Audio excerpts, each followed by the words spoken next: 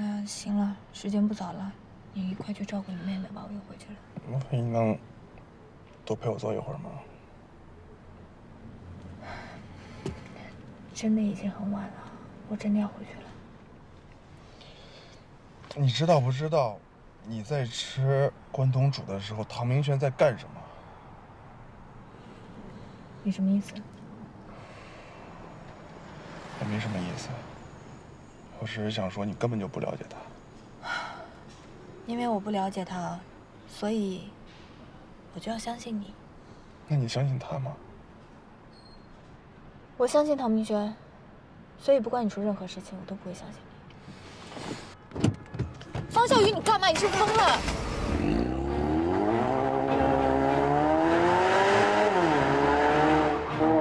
方小雨，我说你到底要干嘛？带你去见唐明轩。我不需要你带我去见他，你现在立刻马上停车！我说你是不是疯了？你到底要怎么做才能不胡闹啊？在你眼里，我像在胡闹吗？在你这儿，我天天都像胡闹吗？我不管你什么样子，我一次又一次的想要跟你摆脱关系。我到底要怎么做才能摆脱你对我的纠缠啊？跟你纠缠？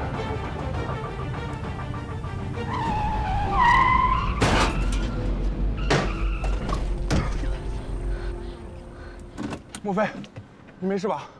你没有撞到我，莫非？对不起，莫非，莫非，别碰我！莫非，莫非，莫非，对不起，对不起。我求求你放过我好不好？求求你了，我受够了你的莫名其妙了。我是在关心你。我不需要你的关心，你想听实话是吗？我告诉你，我爱唐明轩。不管他做任何决定，我都爱他。我相信他是有苦衷的。你满意了吗？不要再跟着我了，我求求你了。我喜欢你。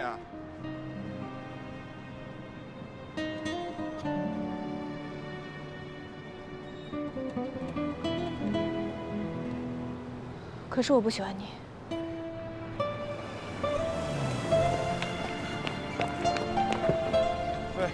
莫非，莫非。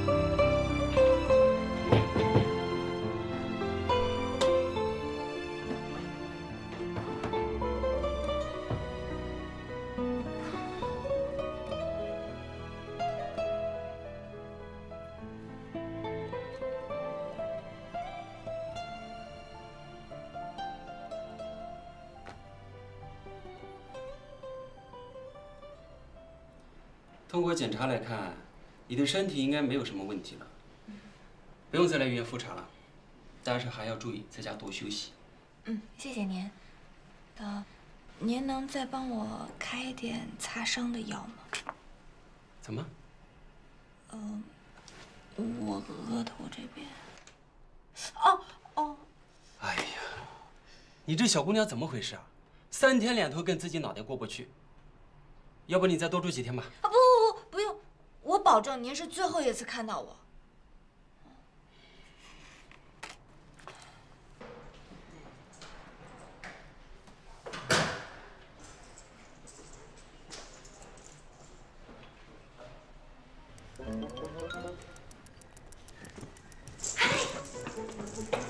是我呀，是莫非吗？你的眼睛啊，没什么，这早就是我意料之中的。我的病会有一些并发状况，我早就做好了心理准备。不说我了，莫非你怎么样？你的病好些了吗？我都好了，我今天是来做最后的复查。那我以后是不是见不到你了？哦，不对，我现在也见不到。你怎么能说这样的话呢？我来吧。现在医疗这么发达，你只要乖乖配合医生的治疗，我相信一定可以好起来的。你说的我都明白，可是我还是有点害怕。当死神离我越来越近的时候，我还是很恐惧，我甚至连做手术的勇气都没有。呸呸呸呸呸！我不许你这样说。如果你不相信的话，我就给死神打个电话，你自己听他怎么说。喏。莫非，谢谢你，能交到你这样的朋友，我真的很幸运。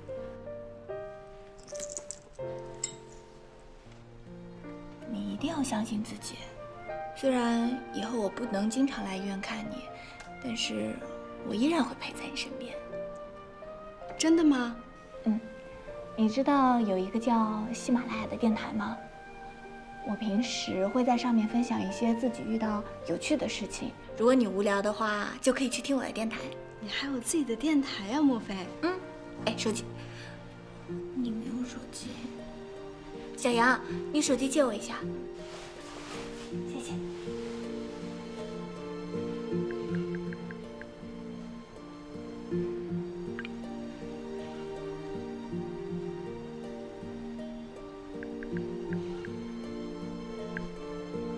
好了，谢谢。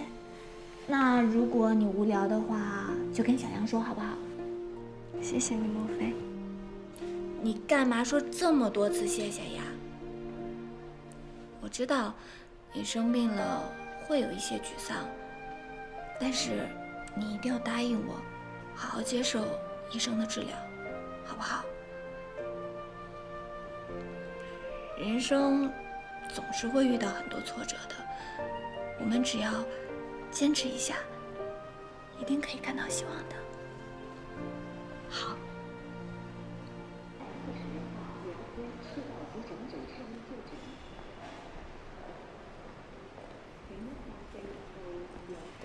又来干什么？这个李先生呢，是治疗这方面疾病的权威，你可以看一下资料。好，我会让肖医生把病历传给刀子里的。我已经跟肖医生说过了。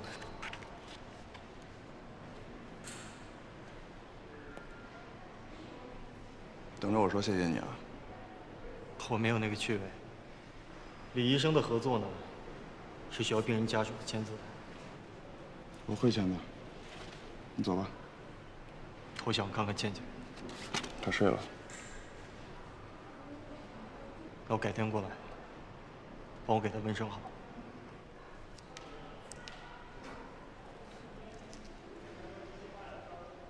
唐明轩，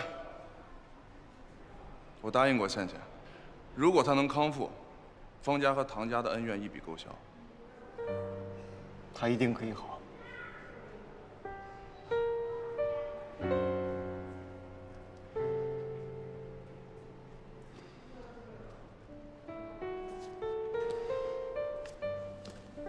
学莲啊，有事？你回来了。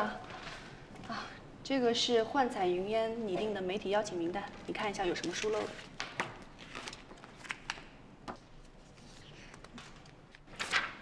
咱们这一次邀请的媒体比之前多了不少。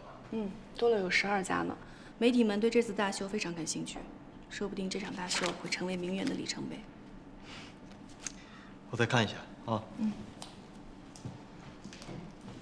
夏总，您40分钟有个会面，该去准备一下了。啊，我现在就来。好。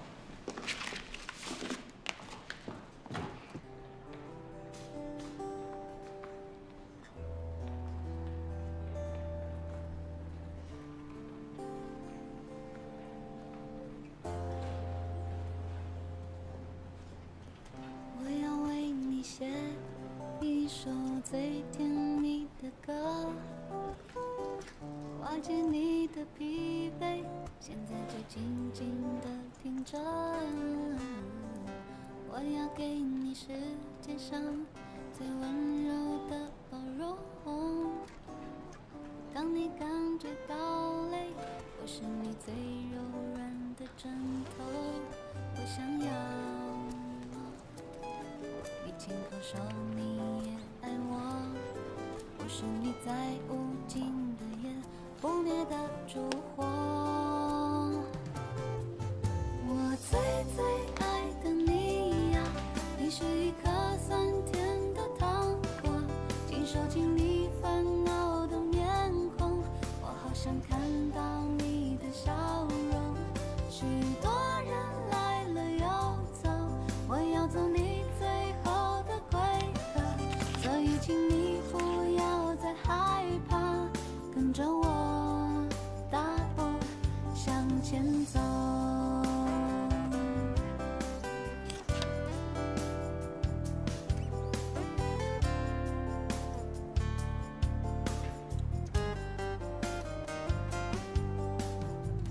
我要给你世界上最温柔的包容，当你感觉到累，我是你最柔软的枕头，我想要你亲口说你也爱我。飞啊，你在哪儿啊？我在设计室啊。莫非他要跟你在一起吗？没有啊，他下午说去图书馆查查资料。怎么？您找他啊？好的，我没事啊。你先吧。我好想看到你的笑容。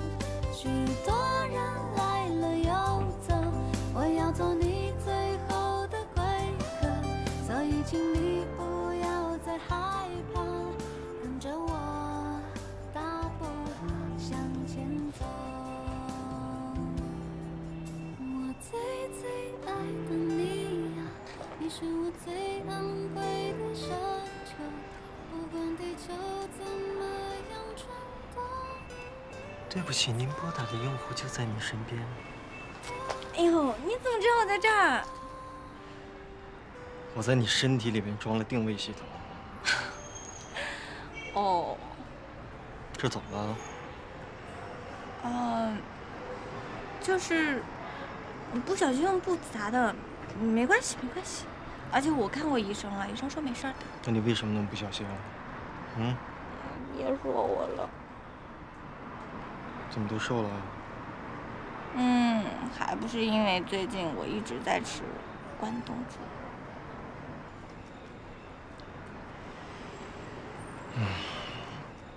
为了治愈你的小心情，心情还不好吗？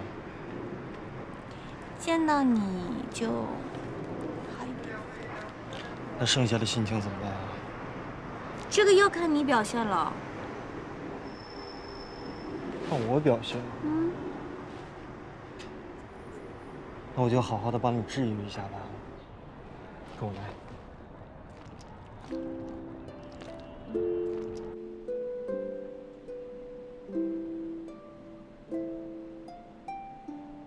这个就是传说中的包场啊！我早就不玩承包那一套了，可能是他们家生意不好吧。生意不好。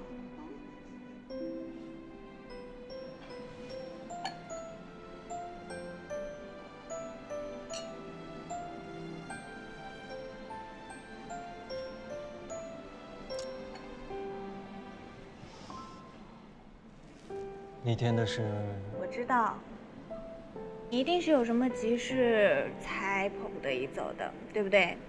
不然哪个男朋友会为了晃点自己的女朋友，专门跑到楼下采爽约？好啦，今天呢是我们在一起202天的日子，那纪念日快乐！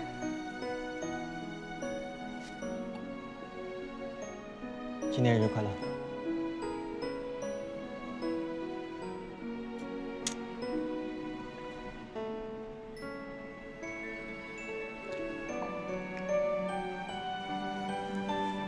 我怎么觉得这酒喝的有点不对啊？是不是觉得我抢了你的台词？幸福来得太突然，就像龙卷风。我觉得你就这么轻易的原谅我，是不是想跟我来个大招啊？原来我在你心里这么阴险，我有那么阴险吗？不阴险吗？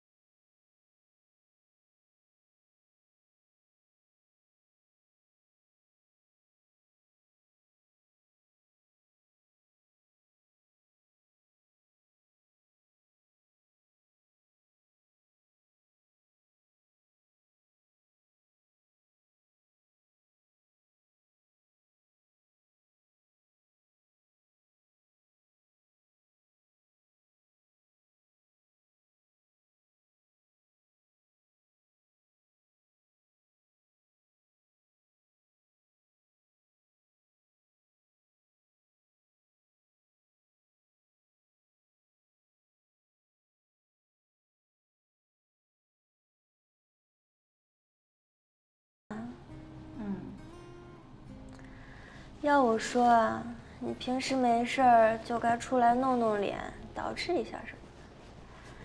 这女人工作固然重要，美貌也得兼得呀。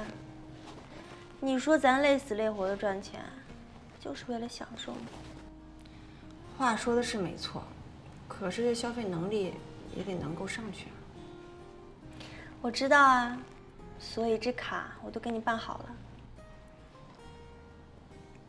这多不好意思呀！咱俩是好同学、好闺蜜，这有什么不好意思的？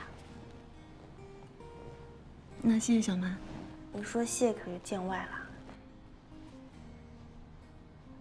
哎，佳琪，之前让你找设计师的事儿怎么样了？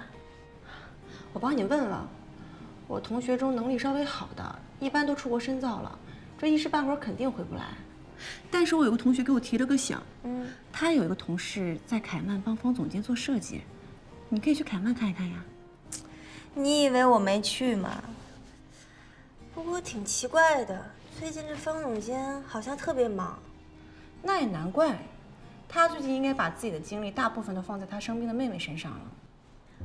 妹妹，方小雨亲妹妹吗？亲妹妹呀。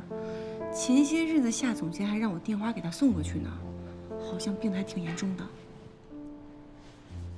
哎，你有她地址吗？你把她妹妹医院地址给我吧。好呀。方先生，我们仔细研究了患者现在的病情，保守治疗只会延误病情，尽快手术是目前治疗的唯一方案。倩倩，你听到医生说了吗？手术不能再拖了。哥，我都明白，可是我还是有点害怕。不怕，哥哥一直在这儿呢，一直陪着你。哥，我的情况我很了解。这个手术的风险有多大，我也知道。可是我离开了你们3年，我现在非常珍惜跟你们在一起的时光。如果手术失败了，或者是我没有挺过去，我就会失去所有的一切的，所以我害怕。哥，我怕我醒不过来会失去你。还有我深爱的一切。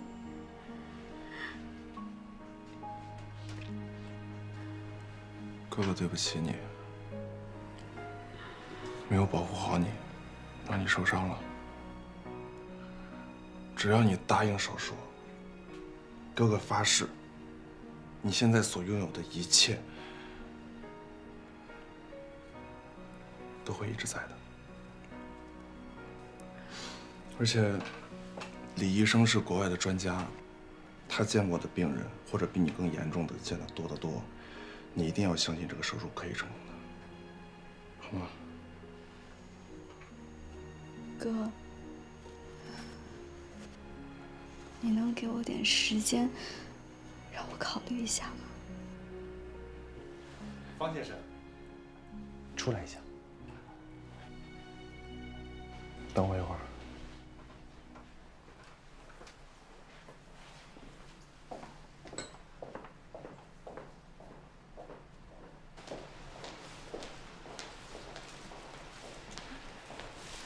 你好，我想请问一下，你们这儿是不是有一个20多岁姓方的姑娘？不好意思，这个我不方便告诉你。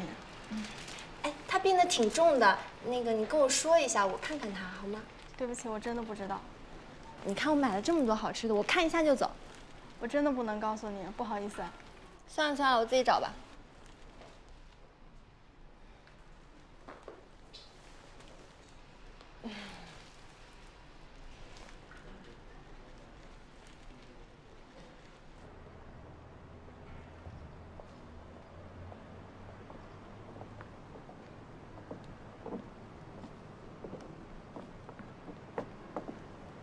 你怎么找到医院来了？我听说你妹妹病了，想来看看她。你认识我妹妹？不认识。那你摊什么病？我认识你啊。小鱼，你别误会，我就是来给她拿点水果，多余的话我一句都不会说的。骚扰我不成，现在来骚扰我妹妹，你能不能把时间和精力放到别的事情上？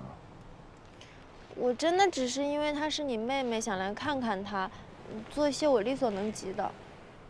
你不来打扰她，就是对她最大的关心。我打你电话不接，去公司也找不到你，我好不容易知道你在医院，我才……小鱼，我就是想见你。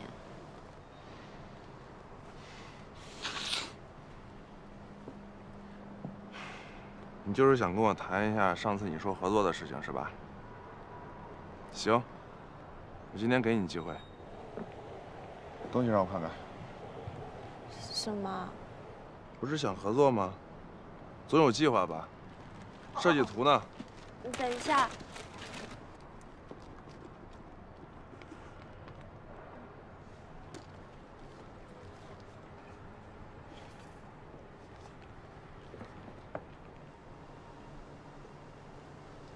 这就是你的设计啊！我真没办法跟你们合作，不然我就成了行业内的笑柄了。你们这设计跟明远没办法比。你看过明远的设计图？你也知道，程阳在法国也是一个小有名气的设计师，墨菲的水平线我也是心知肚明。你的设计跟他们的设计没有可比性。我们可以提高报酬的，多少钱都行。在凯曼和明远面前，拿钱来解决问题，可笑不可笑？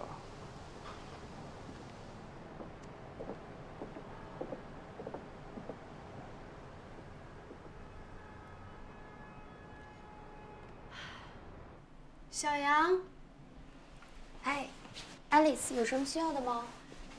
你有看见我哥吗？他怎么到现在还没有回来？哦，我刚看到他跟一个美女在楼下讲话呢。他和美女？是啊，可是我看你哥哥的表情，他好像不太开心哦。哦，方先生，哥，刚刚跟你在一起的是你的风流债吗？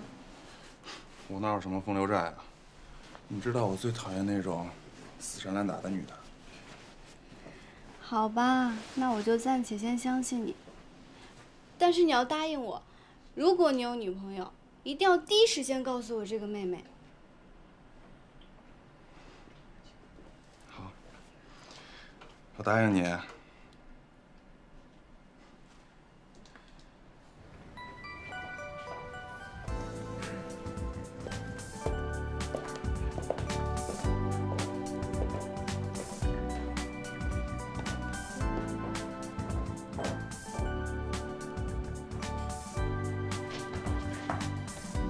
现在袖子会不会有点长啊？稍微有点长。2寸，差不多。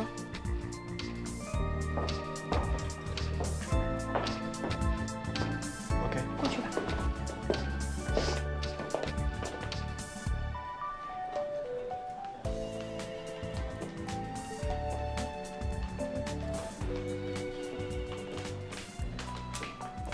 哎，又被使唤了。哎，什么使唤不使唤，正常工作呗。你不能老让你自己一个人跑来跑去的呀，我看着都心疼。没办法，不过趁这个时间，我可以去上个洗手间，太忙了。那你们组怎么样？顺利吗？还行吧。不过每件衣服都得改，没完没了的试衣服，没完没了的改。哎呀，再这样下去，都有可能赶不上后面的彩排。赶不上彩排，那倒是挺耽误的哈。谁说不是呢？连绣花还有好几个要改。哎，你先帮我拿一下，我去一下洗手间。哦，好好。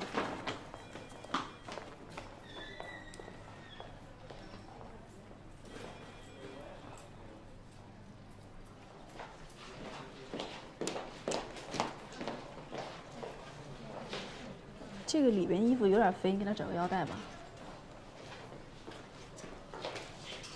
谢总监，沈佳熙，你去哪儿了？不知道今天有多忙吗？过来跟你说，我听说程设计室那边出些问题，衣服很有可能赶不上。我对别人的工作情况并不感兴趣，赶紧干活去，那么多事情都没做。哦，咱们换套衣服吧。啊。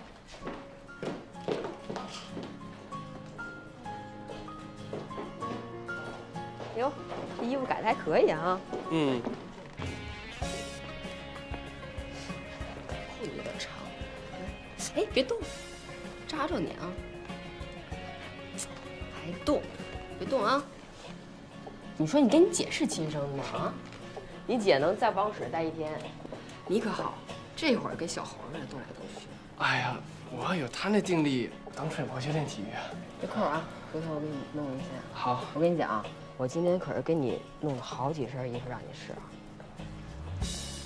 一会儿好好试试啊。嗯，行。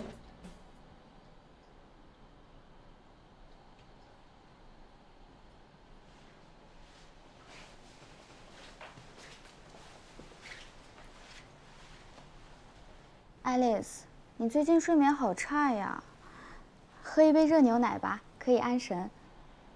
你放在桌子上吧，我一会儿自己喝。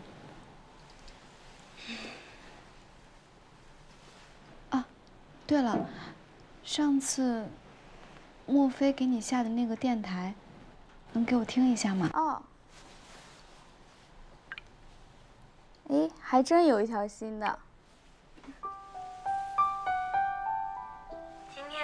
我要给大家讲一个故事。鸟王国里呢，有一堆神奇的火焰。传说只要跳进这个火堆里面呢，就可以成为世界上最美丽的鸟。乌鸦刚靠近这个火堆，就被呛得受不了，为此它失去了美妙的声音。鹌鹑面对滚滚热浪，最终也选择了放弃，结果尾巴就被火焰烧焦了。凤凰，它又丑又矮，甚至不会飞。可是只有它毫不犹豫地跳进了火堆。浴火重生的凤凰从此拥有了最华丽的羽毛和最动听的歌喉，以及永不衰亡的生命。其他鸟儿就纷纷问，为什么凤凰可以勇敢地跳进去呢？凤凰说，在我跳进火堆之前，已经是我最差的时候了。如果有机会重生，我又何惧死亡呢？好啦，今天的故事就讲完了，祝大家有个好梦。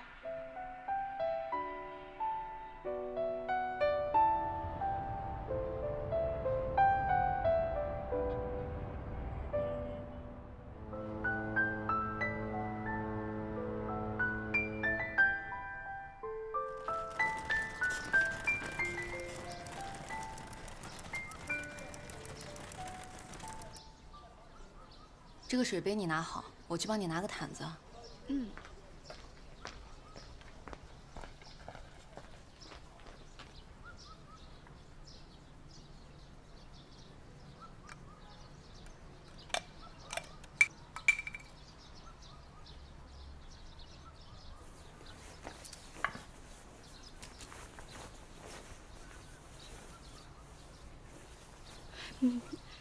猜猜我是谁？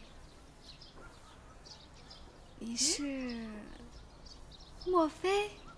对呀，怎么感觉你有一点失望啊？才没有。莫非，你今天怎么有时间来看我了？我今天刚好休息，而且我想你了。走吧，带你去转转。莫非，你的电台我一直都有在听，每次听完你的电台，我都睡得很好。你已经不是第一个这样说的人了，看来我现在要改行做催眠大师了。还有谁这么说啊？是你的王子？哎呀，看来你都听了。你的电台不就是给人听的吗？哎呀，可是大家也不知道我是谁，长什么样子呀。莫非？我特别羡慕你说的那种踮起脚尖就能触碰到的幸福。所以，你的那个他到底是什么样的人啊？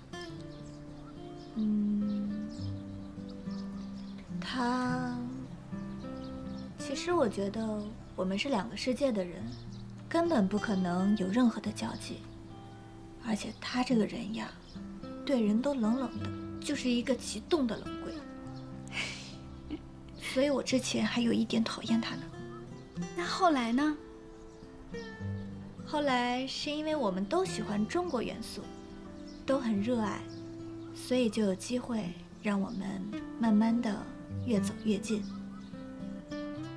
但是你也知道的，想接近太阳的星星何止我这一个呀，我们中间隔着银河和月亮。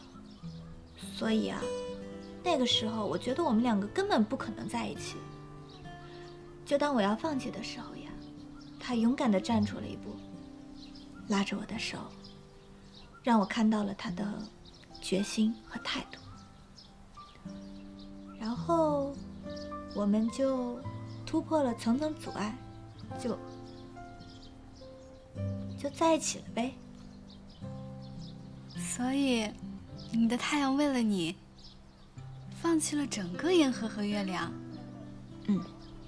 最后选择了你这颗默默无闻的星星啦。莫非你真的好幸福啊？在我看来，你一定是他心目中最亮的那颗星。哎呀，我这个单身狗都要被甜死了。行了行了，别说我了，说说你吧。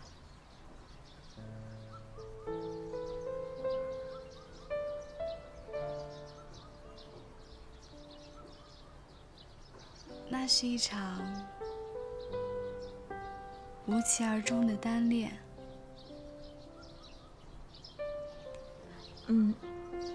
没关系，不想说，我们聊点别的呗。其实这件事情已经在我心里很久了，我一直都没有机会去说。我们两家关系很好，他比我年长几岁，所以从我一出生他就陪在我的身边。我们可以说是青梅竹马，门当户对。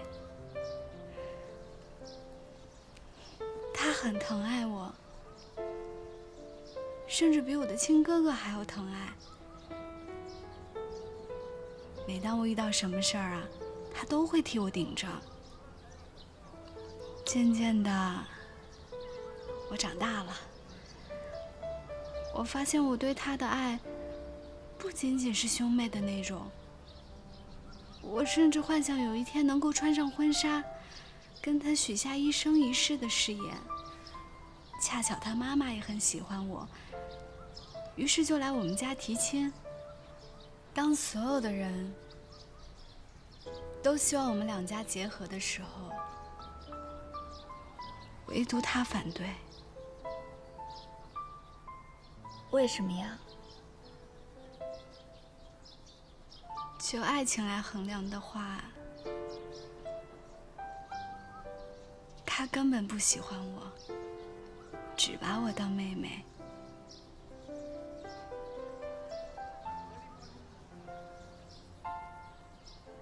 当时的我还不能接受这个结果，我就负气离家出走，一个人去了非洲，断了和这边所有的联系，在那边一待就是3年。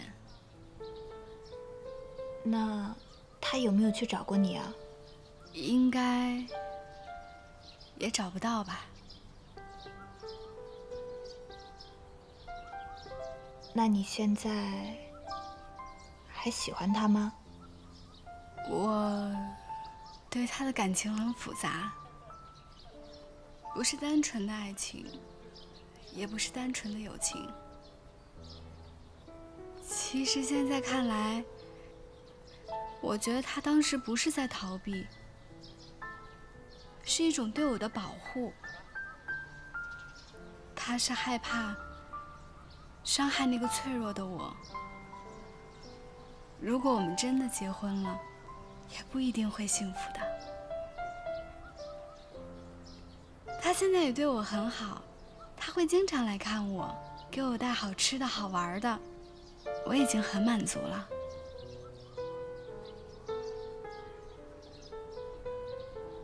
爱丽丝，你看你这么善良，那你喜欢的人也一定很善良。你也是。